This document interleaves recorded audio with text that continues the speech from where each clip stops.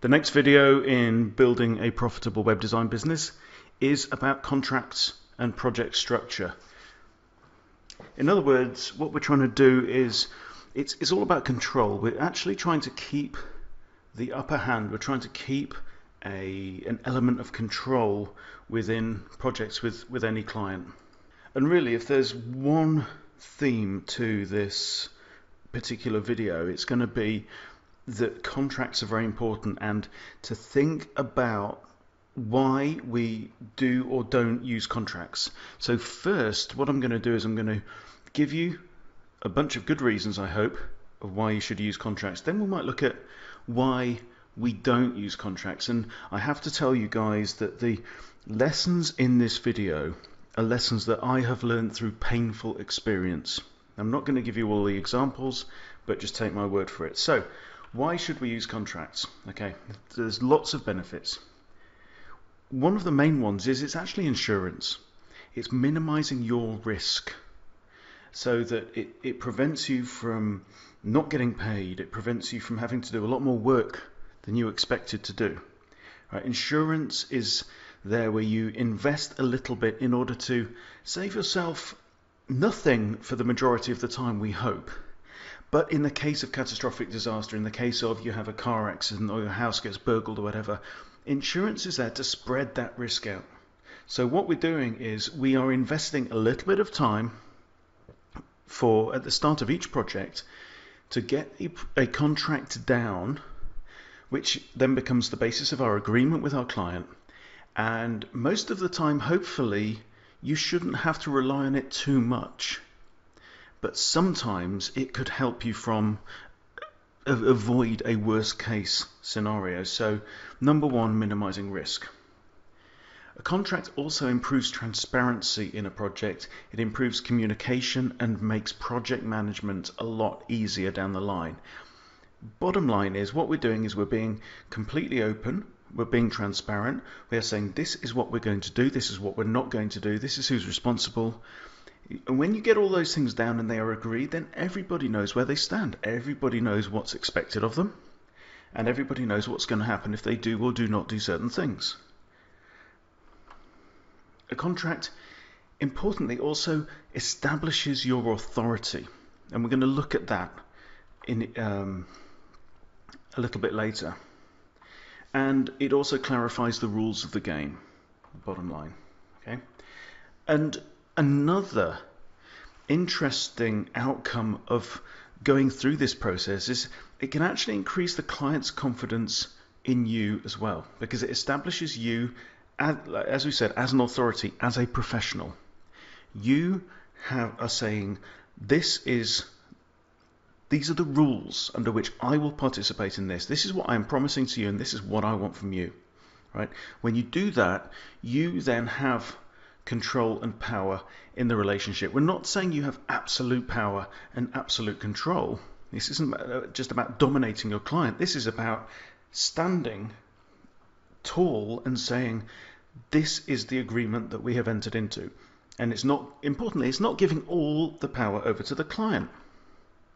So why don't we use contracts? Now, I've done a lot of projects where I've just either not had a contract in place at all, or I've missed out, I've skipped over this step, I've done it too quickly, and I've left out some very important things. Hopefully I'm going to give you all of those important points that you've got to cover in future.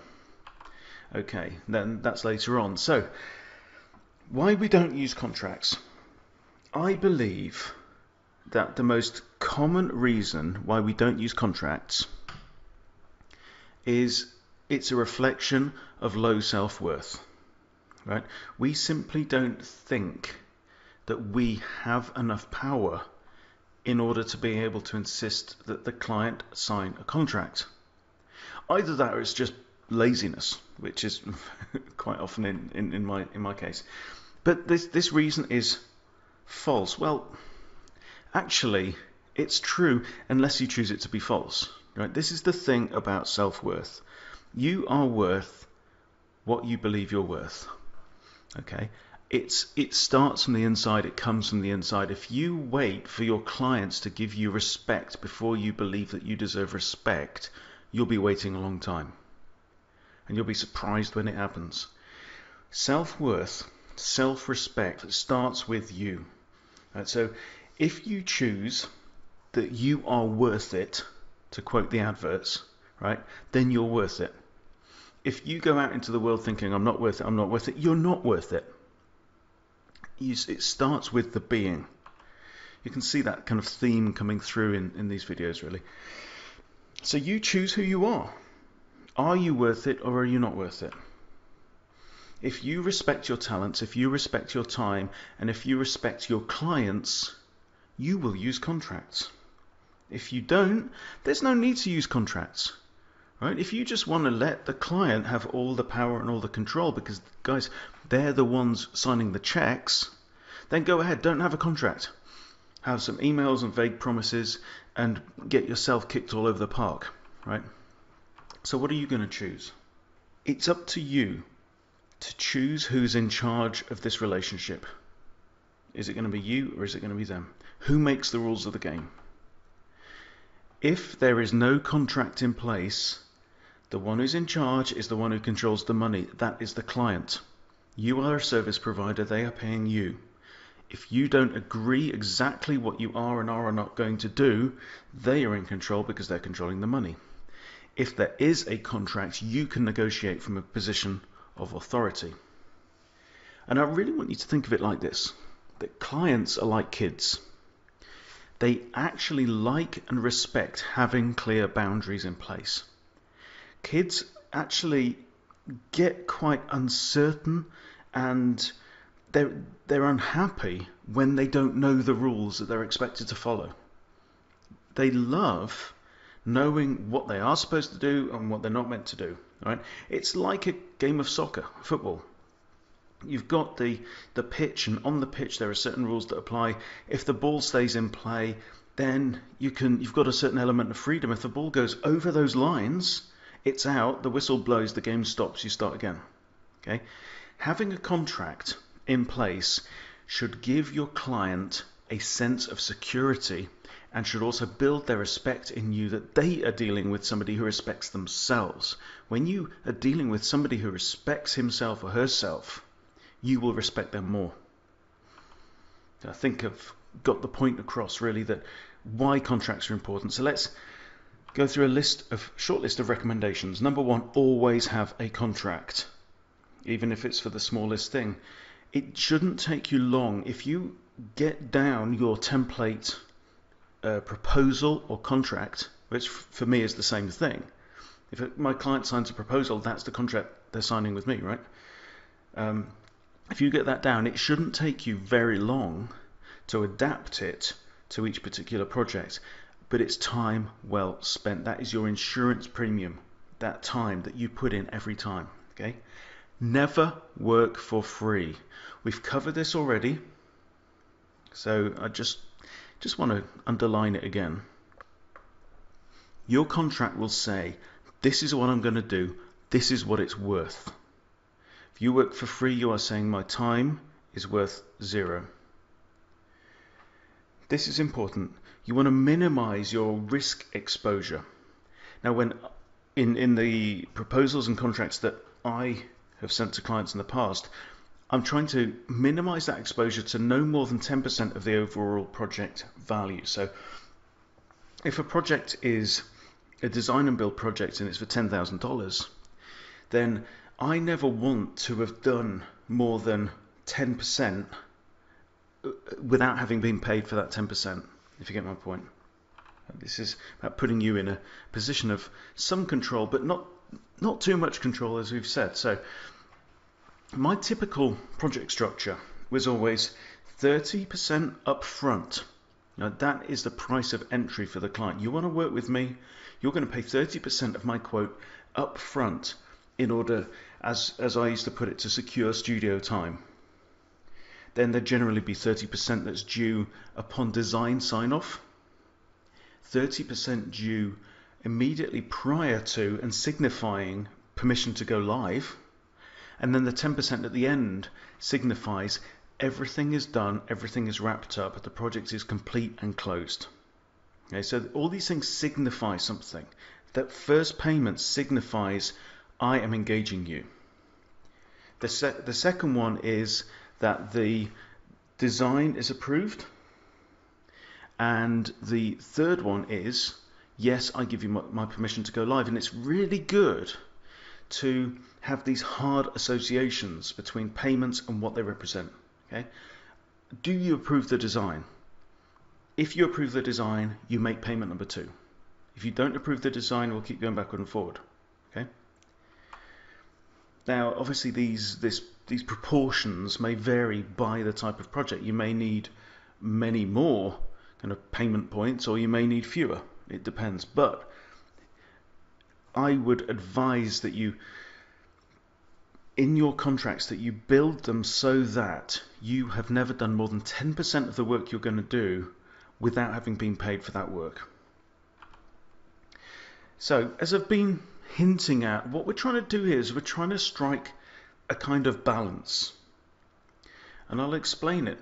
If you get paid too late, right? If you have a contract that says, pay me nothing now, and when I have delivered your website and it's live, you pay me 100%. There's very little incentive there for you. The carrot is a long way away on the end of a very long stick, right? The reward for you is too far removed from the work that you're expected to do. On the flip side of that, also getting paid too early can crush your motivation as well. If a client pays you 80% of the project right now, and then 20%, which could be months down the line, where's your motivation to do that work that's required in the middle? Okay, so what we're saying is that the payment structure should match the work that needs to be done, the thought that needs to be done, the hours that need to be put in pretty closely.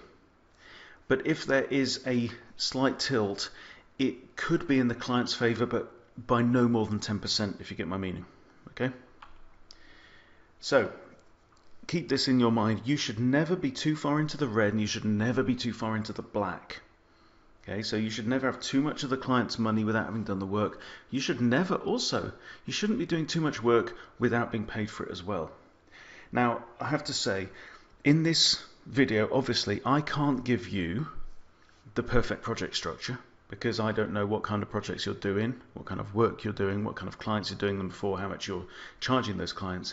And also, I can't give you every clause that you may or may not want to put into your own proposals and your own contracts, but all I can do really is to give you the best guidelines that I can give you for doing this. So what we're going to do now is we're going to look at a bunch of questions, and any time that you are writing a proposal or a contract, I suggest to you that you run through all of these questions. And in fact, my best advice I can give is probably to write a default template contract from which you can then remove pieces if you need to, but make sure that all these questions are in there.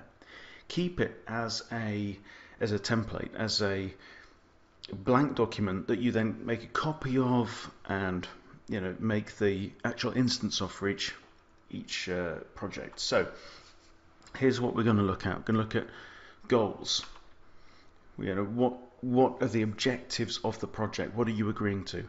We're going to look at timing, remuneration, and the payment schedule. Deliverables, that's in what are you actually promising to give the client. Ownership, who owns stuff. Costs, this is talking about external costs and who's responsible. Roles and responsibilities. And then a couple of kind of exceptions. One is non-cooperation on the client's part. The other one is a situation where the client doesn't take your advice. Then finally cancellation and potentially penalties.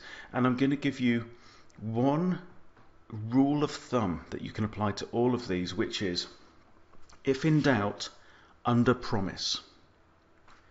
Under-promising gives you room to over-deliver. And it's always better to under-promise and over-deliver than to over-promise and under-deliver. And if you are a professional and you respect the work that you do and you want the client to respect the work that you do, you will not over-promise. You will be on the conservative side where possible. So let's start with goals. And really, guys, this is quite straightforward stuff. What we're trying to do here is we're trying to give you a complete picture so that your proposals, your contracts should be watertight. So first of all, and this is really important, particularly in proposals, you need to show that you understand the client's real business goals. And if you've followed the steps in the previous videos, you will do that. You'll have asked all the best questions. You'll know what it is they are really trying to achieve. And the contract or proposal should say, this is what we're going to do, or this is what we're going to try and do. Right? Because there's a distinction between saying this is our aim or this is what we're promising. So what promises are you making, if any? Don't feel that you need to make guarantees and promises if you can't do that. Is there a time scale for reaching the goals?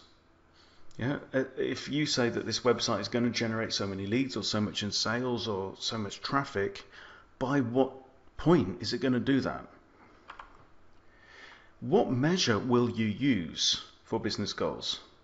So, for example, I've got one client who did their website, I think, generated 210 sales over a 6-month period, and then I've promised to increase that by 83 over the subsequent 6 months, and that goal is going to be measured in Google Analytics, right? So we're saying this is the number. If they hit 293 sales in this half of a year, then it'll be a success. If it's 292, it will not have been a success, and that will be measured in analytics. Your contract should say, if the goals are not met, what then? Right? Good, important questions for you to ask. And of course, as with all of these, if in doubt, under promise, which gives you room to over deliver. Consider timing. What milestones are you aiming for, and when should they occur? Do you promise or guarantee to meet those timing milestones? Also consider what actions may be necessary on the client's part for your promises or guarantee to hold true. You can't promise to deliver a website if the client never signs off the design, for example. So you may want to give them a time limit for doing that. So as I've just said, where there are actions for the client to do, how soon do those actions need to be completed? And finally, in the case of proposals, so this is when we're talking about the kickoff of the project. By what date do you need that agreement? In other words, you want a wet signature, as we call it, so somebody actually signed something and faxed it through, and payments generally, which I very, very much recommend. You really don't want to be starting work without the client having handed over some money. Okay. By what date do you need that to have happened in order to be able to say this is the schedule? If you've got a 2-week holiday planned in the summer and the client sits on your proposal for several weeks, so that may then affect your ability to deliver on schedule. So consider that. Remuneration and payment schedule, very important. So your proposal or contract should say what payments will be due at what points. If payments are not made, what consequences will there be? And one of those consequences could be that you walk away. Right? Never be afraid to threaten to walk away from a project, and never be afraid to walk away from a project if a client is not fulfilling their obligations. Are payments dependent on certain goals being met? If so, what are the terms of that? What if a goal is nearly met or partly met? And again, just always be thinking, minimize your exposure to, I would recommend 10% of the total project value. Deliverables means, what are you actually going to hand over? What assets will the client actually get? Now this may be different to what you do, and I would suggest that you kind of try and divorce these in your mind and divorce these on paper in your contracts. So it really doesn't matter what you do. I think that the deliverables are much more important. For example, if you say that the client will get this, that then gives you the ability to draft in help from elsewhere. You could subcontract part of the work if you want to, as long as you deliver what you promise to deliver. So part of this is also trying to get out of that mindset of delivering time, right? What we are really about is delivering results, delivering business value. So describe every deliverable. So some examples might be designs or documents or the final working website, okay? Ownership is associated with deliverables. At each point in the project, your contract should say who owns what assets. If you send a homepage design to the client, who owns that design? Important question. Because the client then may say, actually, we're going to back off now, but I'm going to take this design, I'm going to give it to a cheaper designer or an in-house designer that we've hired for a few weeks, get them to build it. Okay? So you need to think about that. What could happen at each point? And it's part of the way that a professional works is to respect themselves, respect their work so much that they are covering their own arse. Okay? So if you're going to send a design to a client who owns the design, your contract must state that categorically. Okay? So going back to the previous example, my 30-30-30-10 setup, this is for a design and build, website design and build. Those contracts specify that the client only owns the creative after they've paid that second 30%. First 30% is their upfront, that's their kickoff, that's their skin in the game, right? That's their seat at the table. The second 30% means I approve the design of this site. The moment that money hits my bank account or PayPal, they then own all of the designs that I've sent them, including any designs that they've rejected, right? But they then own that, and the ownership is very clear. As you'll see, I'm actually going to give you a copy of my default proposal, and I would suggest that you chop bits out of that and add your own bits in according to what's going to be important and relevant to you. So that payment, as I said, signifies acceptance of the design and sign off of it, and also taking of ownership of those assets. Costs means what third-party costs there may be in order to deliver the project. So the client's going to pay you X amount. There will be other costs to consider. Now, does that come out of your budget? Does that come out of your X amount? Or is the client liable for it? Right? Any costs, each time think what costs could there be and who's going to pay it. For example, pay-per-click fees. If a client's going to agree to pay you $5,000 for a pay-per-click campaign, are they expecting the payments to Google or Facebook or whatever to come out of that $5,000? Just make absolutely sure it's clear and make sure that they know it and you know it. Hosting fees, buying commercial plugins or other third-party tools. Really think what could be incurred in this, and leave a clause in your project to say if there are other third-party tools that I'm not going to build that we need to buy in, who's going to buy it? So who's liable to pay any of those costs? Also consider if the client is liable, if your contract says the client is liable to pay the costs for the hosting or whatever, and they don't pay it. They don't set up the hosting account, they don't pay for the AdWords budget, right? What could the consequences be? So this isn't about being mean. This is about being transparent and open and utterly clear so that everybody knows where they stand. Roles and responsibilities. I have a whole page in my proposals which has got, for a normal website design and build project, every single little role that there could be. Now, in some of these I say not applicable, some of these I say it's my responsibility, some of them I say it's the client's, sometimes it's both, but I go through each one of those and you'll see that in the template proposal. So identify every possible responsibility in the project and specify who is responsible for each and every one. And I'll give you that standard list in my template. So here's a kind of possible exception that could happen. It's something that you need to cover out, which is non-cooperation. In other words, if there are actions that the client is going to have to do in order for the project to be a success, okay, you need to list them in your proposal. If the client then is unresponsive or fails in their responsibility, what could be the consequences?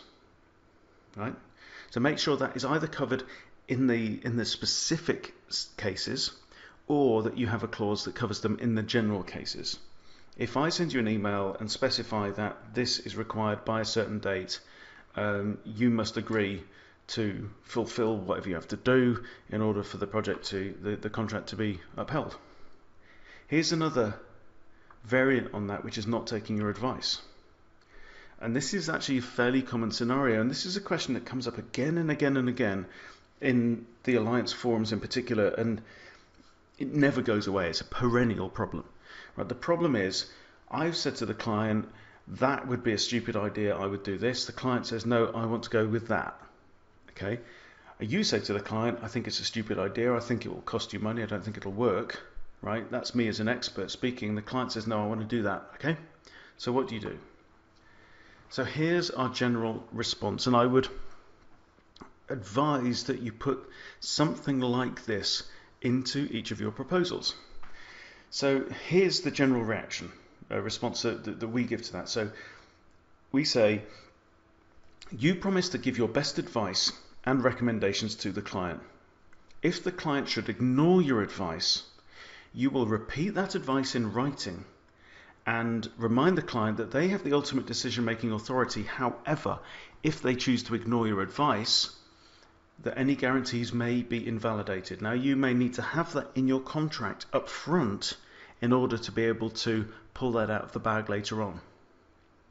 So what this is saying is, look, Mr. Client, you're paying the bill, okay, eventually, but if we say that having this bouncing, flashing thing on the side of your website is a bad idea, or you know, we think you shouldn't have the slider going across showing this whatever, and I say, no, you mustn't do it that way, you should do it this way, and you insist on doing it your way, that's fine, I will implement it.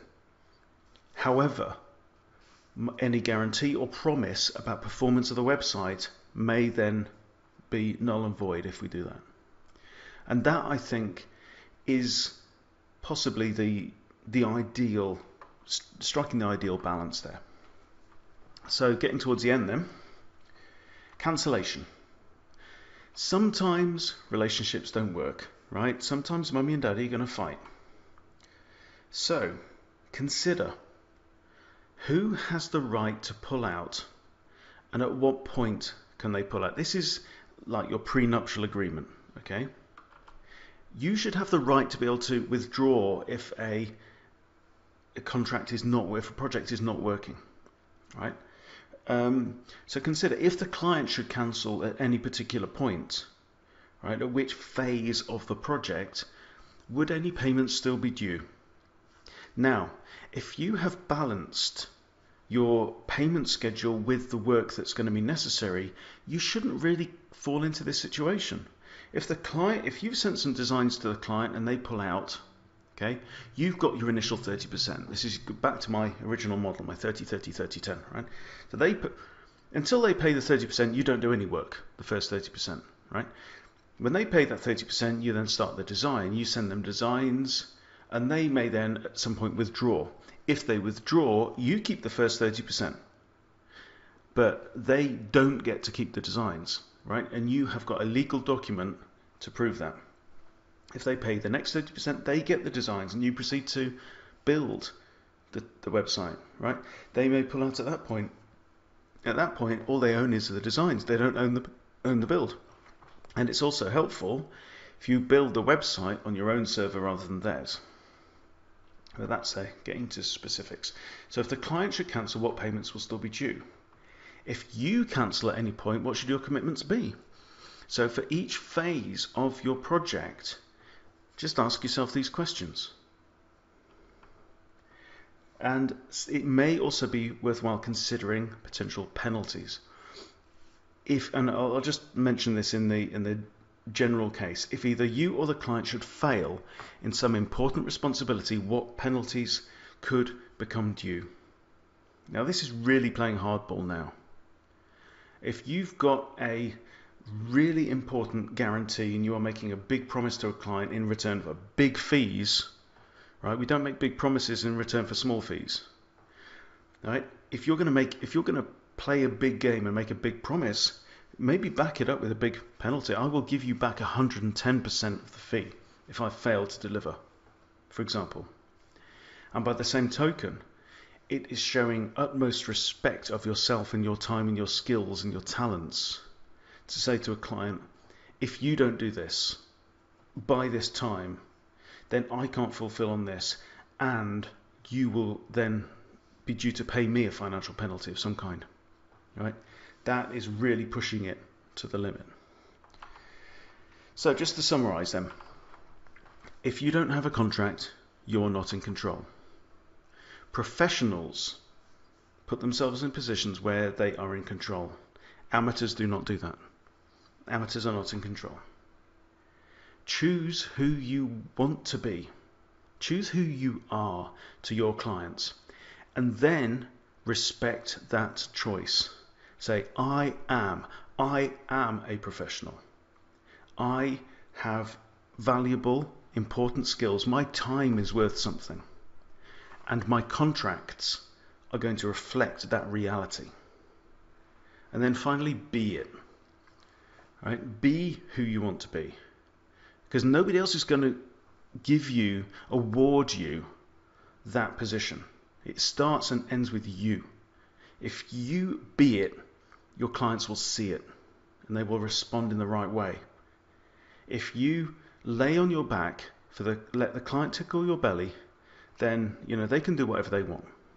So be it. Be it day in, day out, on every project and with every client. And that, guys, is the best advice that I can give you for projects and for And that, guys, is the best advice that I can give you for constructing your proposals, your contracts, and your projects.